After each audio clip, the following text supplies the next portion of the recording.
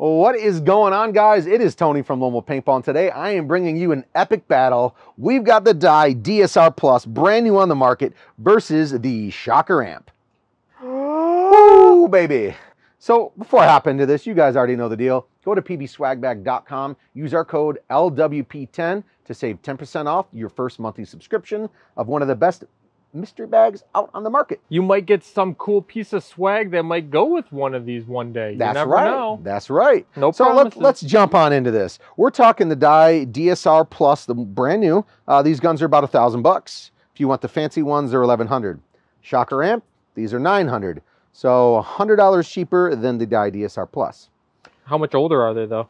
Shocker Amp's been out for a couple years, and the Dye DSR Plus just came out. So we shall see. I'm going to take you want me to take them off the stand, or what do you think? I don't know. What do you want to talk about first? We're going to talk about the barrel. We're covering it from, from top to bottom, really.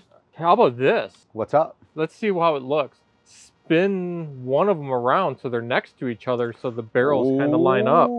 Okay, you want to see a little oh my God, right side. there. That's perfect. Don't move it. Oh yeah, because I know it looks weird to you, but from my angle, okay, if I can it looks see good both from your barrels angle, nice and clear. That's good. Tell me all about them. Okay, we're going to start with the Shocker Amp. You've got your 14-inch two-piece barrel that does accept the 8-inch Freak XL inserts.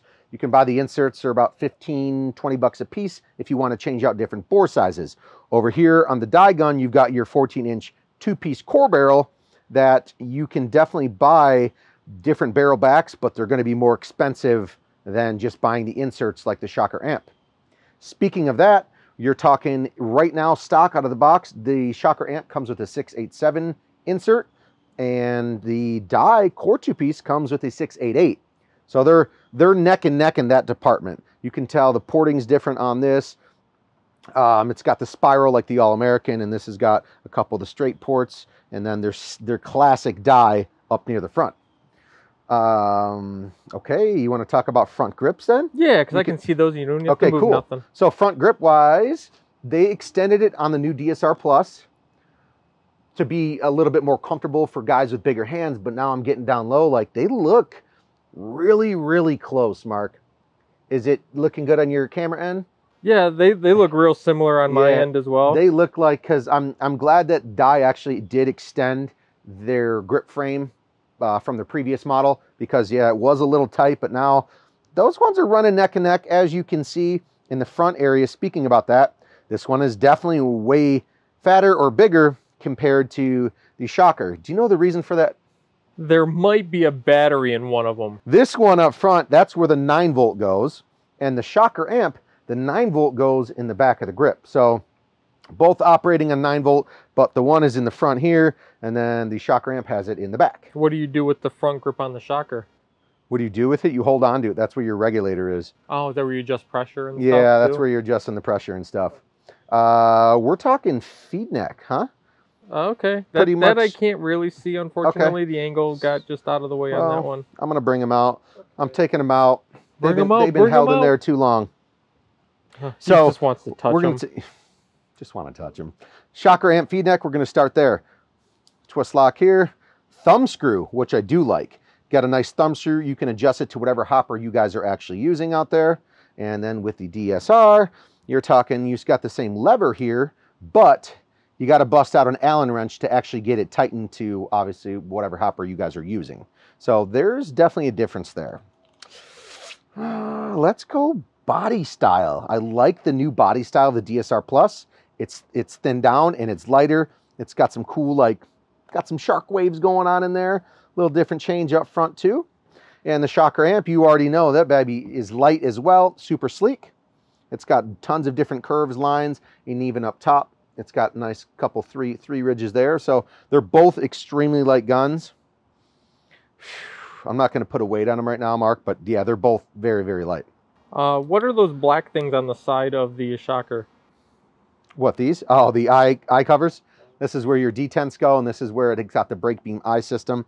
So yeah, if you guys do break paint, you're going to access that with an Allen screw. You can pull those out, clean it out with a nice Q-tip, and be on your way. And you can also change your ball detents that way as well. I like that you brought that up, Mark. I know this one's brand new, and you don't see that on here, do you? No, that's what I was going to ask you. Like, how do I change it then on the... How do you change it? It's called the 4th gen I-pipe system. I always put my finger in there, kind of twist it, and you can get a hold of that bad boy. So it's got built-in detents with this. So dye is known, weird way to say it. This, if it does break paint, you can easily pull this out and clean it instead of having to take off your detent and you take off your plate covers, clean throughout there. So I do like that I-pipe system on the dye gun. And they've improved it. That's why it's Gen 4 and not still Correct. Gen 1. Yeah, they've had a tons of different generations, problems with these things breaking and all that. Just trying to get that bad boy back in there. Sometimes they're a little finicky. And if I remember correctly, they're relatively inexpensive to replace. Correct. If you do have to anyway. That's true. Very, very true. Oh.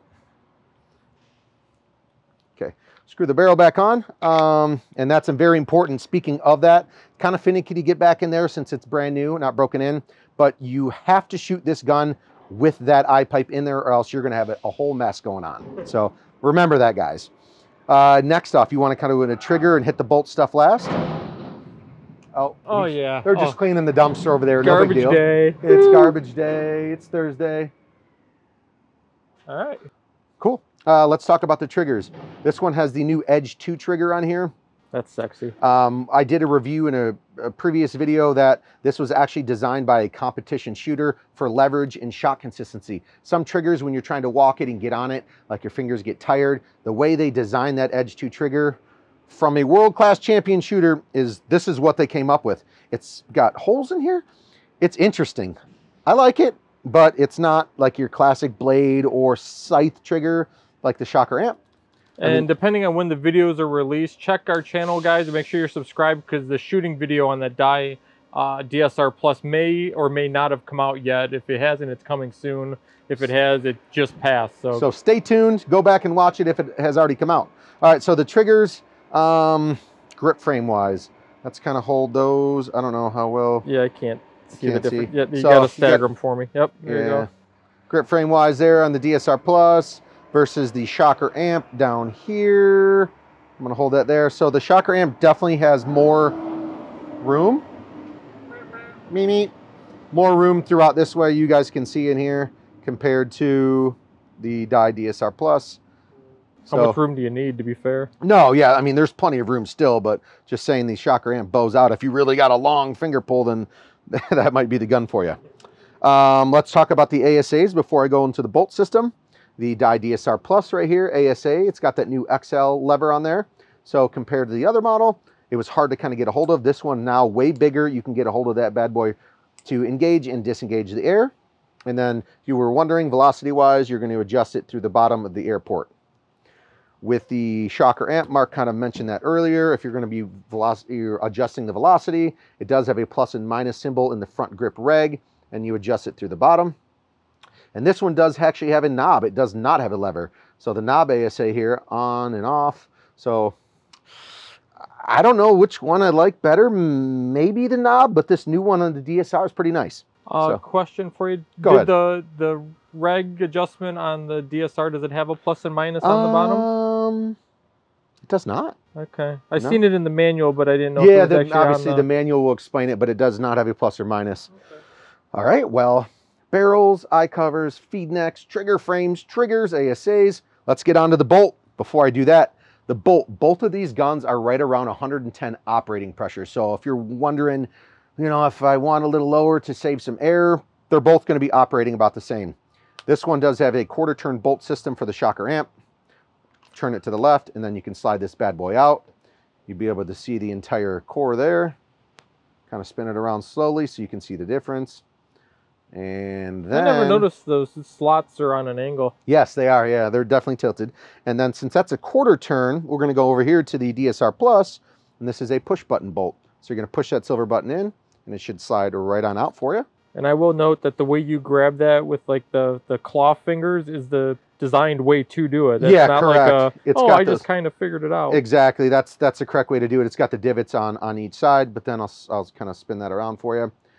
So the DSR Plus from its previous model as well has less O-rings, and they're still using the colored ones. So the cores are definitely different looking. So are they interchangeable? Definitely not. So you got the Shocker Amp up front, And then you got the die DSR Plus back here. The die one has a soft tip now, right? Yes, it does. What about the shocker? You can, it does not come with a soft tip, but you can buy aftermarket bolt systems for it. So you got the front end there, and then the new flex face for the DSR Plus. Yeah, flex face. I mean, both of these things, these guns are machines. So you're not going to go wrong with either or. Before we kind of conclude this video, is there anything else, Mark, that you would want to know? How